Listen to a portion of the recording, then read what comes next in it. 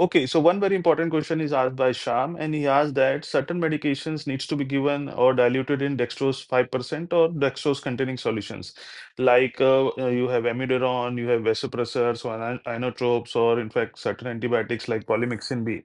So what to do if the patient is diabetic? The sugars will fluctuate.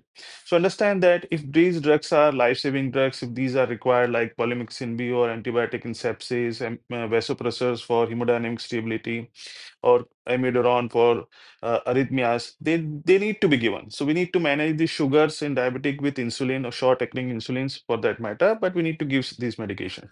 The real challenge comes in patients who are neuro patients, means those are at the risk of increased ICP because of these hypotonic solutions like dextrose, because it doesn't contain sodium, so it's a very hypotonic and it can increase the intracranial pressure of such patients.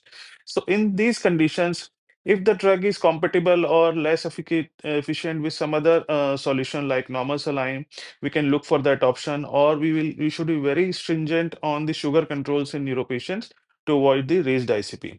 But if it's a life-saving thing and you need to give these drugs, we need to give to this patient. So do read more about it. Thank you.